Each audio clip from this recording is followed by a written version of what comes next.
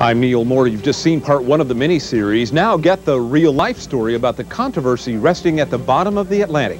It's all next on News 8. The Duchess of York, Heather Locklear, Glenn Close, Reba McEntire, and Derek Jeter all have a date with Dave this week. Now your latest local news.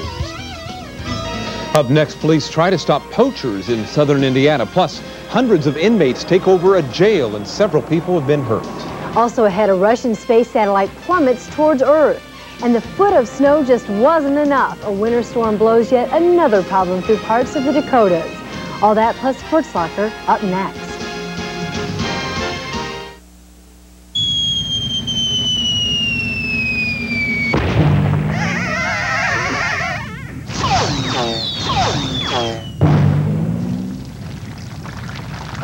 Tired of heavy meals?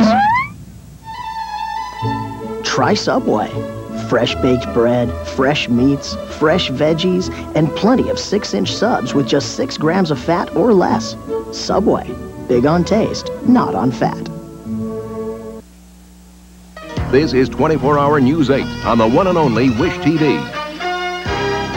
Now, Neal Moore, Anne-Marie Tiernon, meteorologist Steve Bray, and Sports Locker with Mark Patrick. This is 24-Hour News 8 at 11. Every vehicle has to be stopped. We have to have pre-publicity, and to be fair to everybody, we have to do it this way. State agencies shut down a highway in Greensburg tonight checking for poachers, but that's not all they're looking for.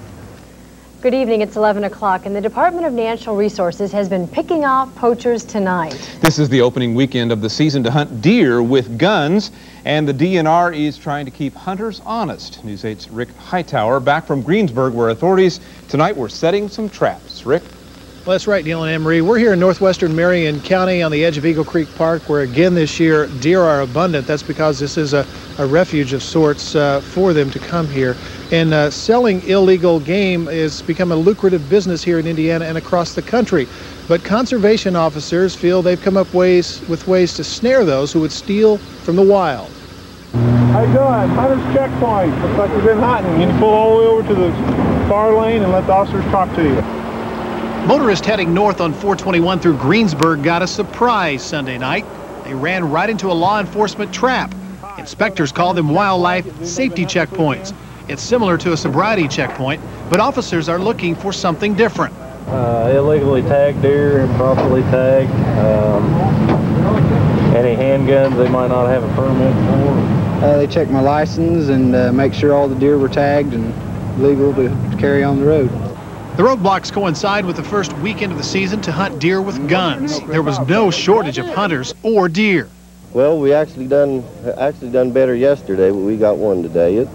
We seen several deer. There's plenty. Oh yeah, there's plenty of deer. Typically, the biggest crime the DNR finds is people trying to use the wrong tags on deer. But sometimes they uncover much more serious violations. Nice shot. We've had some undercover or covert operations that have shown us that that's a multi-million-dollar industry in the United States, is the illegal sale of wildlife. The big issue here at the checkpoint was big game, but the big ticket was for seatbelt and child restraint violations. And some of those motorists who got them weren't too pleased about it. That kind of screws you that way. You know, you get, usually when you're ticketed, you know, they can get you with the seatbelt, but to pull you over like this, I think is kind of, you know, bad news. Not much gets by the checkpoint team. Officials say that's a good deterrent to poaching.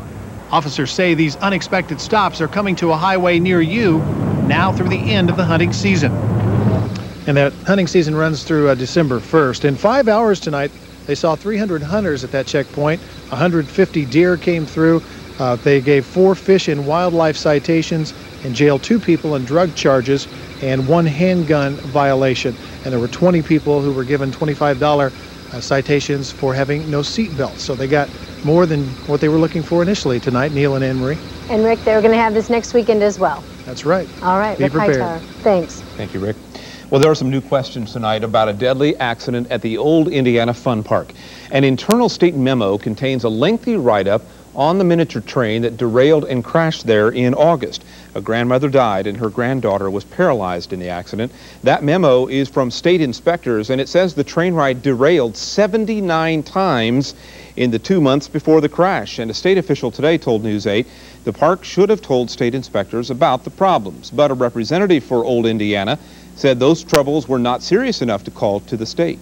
These particular incidents that took place during that time period didn't fall into that category. So by definition of the state, there was no need to report them according to the way that the state defined major breakdowns. State investigators say it's up to lawmakers to strengthen park maintenance standards. It lifted off with great expectations and came down in flames and disappointment. Russia launched this space probe to Mars yesterday, but it's crashed tonight in the Pacific Ocean near Easter Island.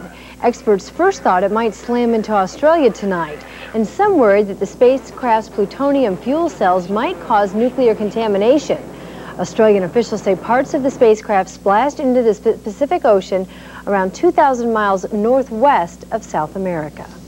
The Secretary of the Army says it's the worst he has ever seen. Togo West tells CBS News tonight that complaints about sexual harassment in the Army are piling up. West says about 4,000 women have called a hotline with complaints since a sex scandal broke at a training base in Maryland. Trainers in Missouri and Texas have also been accused of anything from touching female trainees to raping them. West says the Army is checking out about 550 cases. Guards have regained control after a riot at a jail in Phoenix tonight. Hundreds of inmates took over this afternoon. Several guards were hurt by flying rocks.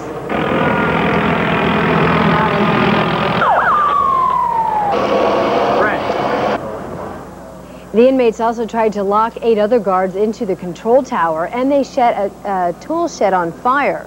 Many inmates say they don't like the jail's tough policies and what they believe is bad food. Negotiators got the inmates to give up a couple of hours later. Police are moving some of those inmates to other jails tonight. A Texas mother is jailed this evening.